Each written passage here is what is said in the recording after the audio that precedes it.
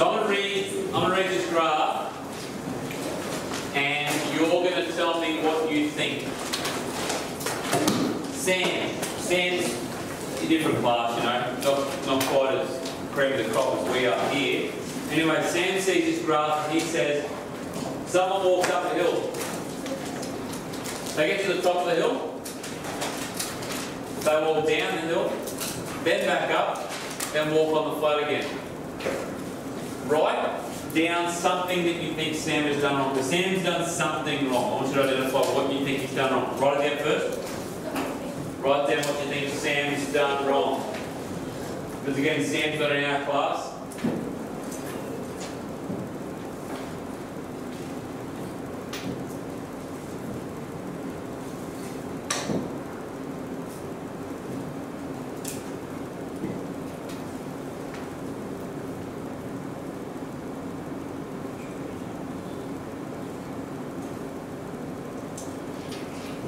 Who thinks Sam's done nothing wrong?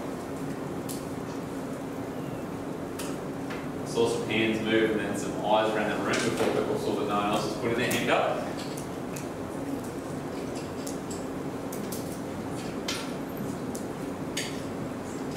So we all agree Sam's done something wrong. Yeah. What is it? Write it down.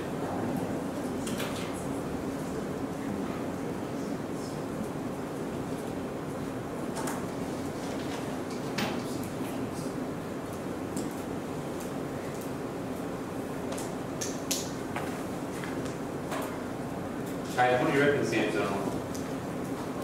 When he thinks he's gone off that line, Yeah. the other people walking on the button is still moving on the distance. Great point. So what Caden said here is, on this flat section, Caden says he's not walking. Does the story say that? Is Caden right? Why? The distance is a movement. So what has Sam confused here? What's Sam's mistake or misconception?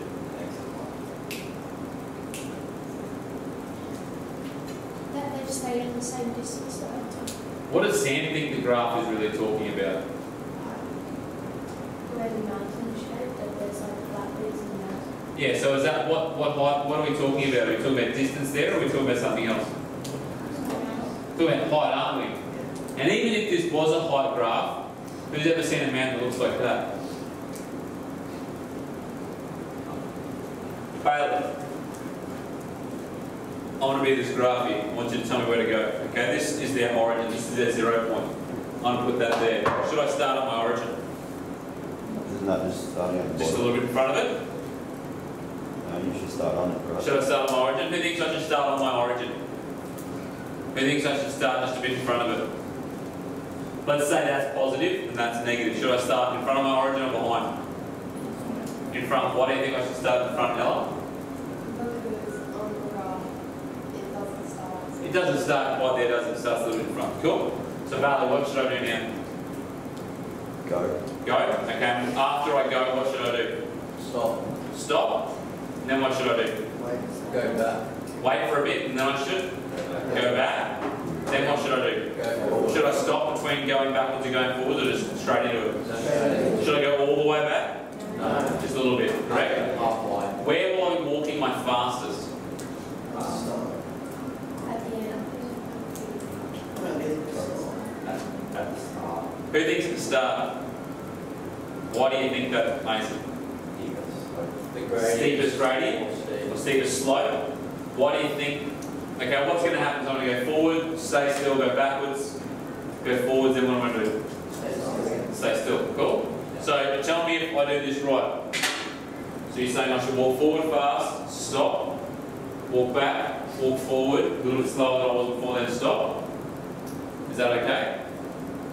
Who thinks I did something wrong? What do you think I did wrong, Taylor? I don't know, you did something wrong. Did something wrong, and that's just how teaching works. No matter what you do, you're doing something wrong. Joke. What did I do wrong? You're walking at the same speed. I am walking at relatively the same speed, and I probably didn't stop for long enough. I probably didn't represent that appropriately. Did I walk up the hill? No. So what's a misconception I'm trying to deal with when I look at this? What do you need to look at? Why was Sam wrong? What did Sam think the graph was talking about? Height. So what did Sam not do?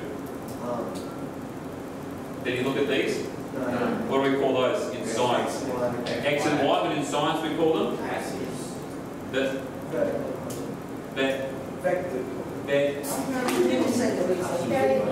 variables, very good. Okay, we call them variables. So in this scenario, what does distance depend on?